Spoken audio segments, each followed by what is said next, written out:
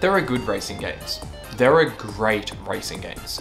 There are racing games. Madagascar Kartz isn't even the only Wii game where you can drive a 4x4 as Kowalski the Penguin nowadays, so what is the point of this thing in 2024? Reading about it, I heard the game featured crazy kart action, so naturally I had to pick up a copy, whatever the cost. My Wii started overheating as soon as I put the disc in, so I knew I was in for a boundary pushing gaming experience.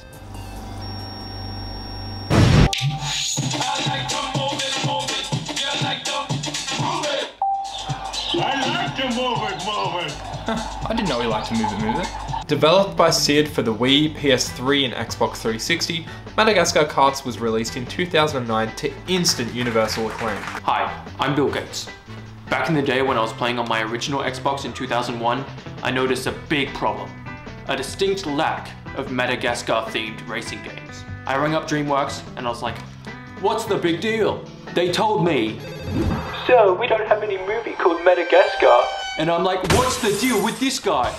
He literally works at the production company and doesn't even know what Madagascar is. You know, the one with the funny monkeys and the hypochondriac giraffe and the terrorist penguins. And they hung up on me. When I was developing the Xbox 360, I knew something had to change. Realizing he was 4 years too early to see his dream be turned into the critically acclaimed 2005 film, Bill Gates set about starting production on the kart racer, which until 2018 was the most expensive video game ever produced.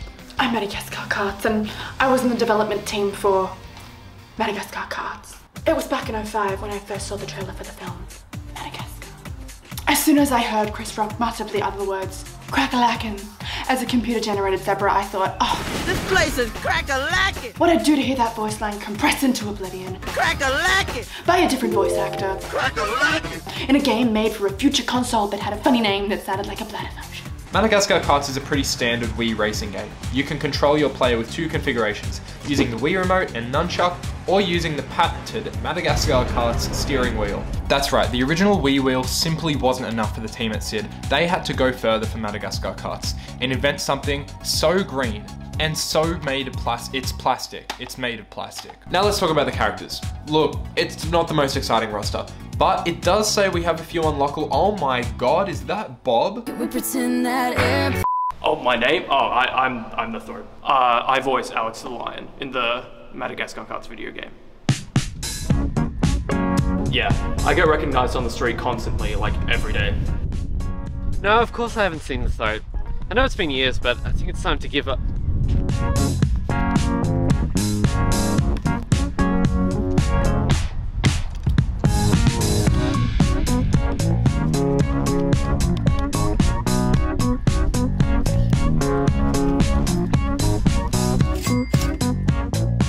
It's hard being famous. I mostly played as Marty the zebra and Melman the giraffe. Melman once again proves to be a man of the people as his sole power in this game is allergies.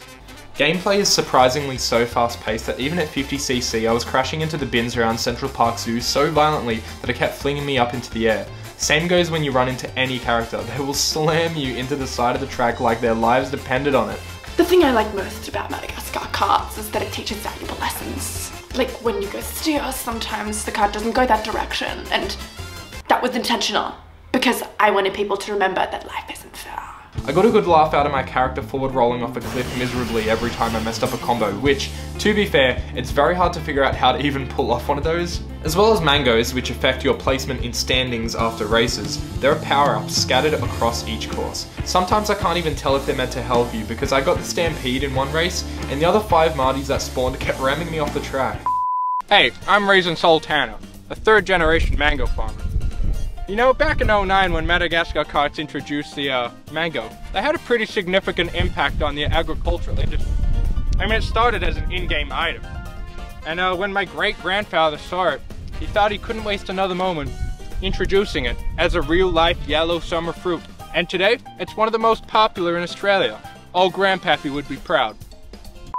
I'm particularly a fan of the power-up that just slams a still JPEG of a smiling spider and dances it around your screen. That smiling spider JPEG simply could not exist without all that computational processing. Gameplay aside, with the developers abandoning support for the now 15-year-old game long ago, reliance on the Madagascar Kartz community is now more important than ever. Hi there. I'm Brendan Quota Uriop, and I'm a computer programmer, but also a big fan of Madagascar Kartz. I actually joined the community back in the summer of 2012 when my buddy gave me his Wii for the holidays. I picked up the game and was immediately hooked. I immediately joined the MK Skype server, where I've gone and dumped a copy of the original Wii game playable on an emulated Samsung fridge. Yep, you've done it again, Brendan. You've done it again. Nowadays, the legacy of Madagascar Kartz still weighs on the conscience of video game developers as it did back in 2009. I can't provide any specific examples because when I looked up impact of Madagascar Kartz on Google, my internet provider blocked me from ever using the web again, but trust me, it had a big influence. Truth is, if it weren't for Madagascar Kartz, I couldn't have bought this $500 million mansion. I still remember that day in 2009 when I got a call from Bill Gates' office, telling me the Bill Gates, the inventor of Zune and Bing Maps, had sought me out personally for the ideal voice of Alex the Lion. I'll forever owe it to him for where my career went from that day.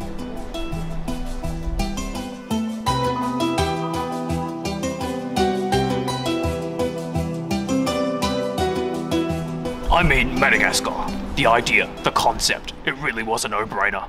Once it came to me in a dream, and I knew I had to make it a reality. I mean, come on.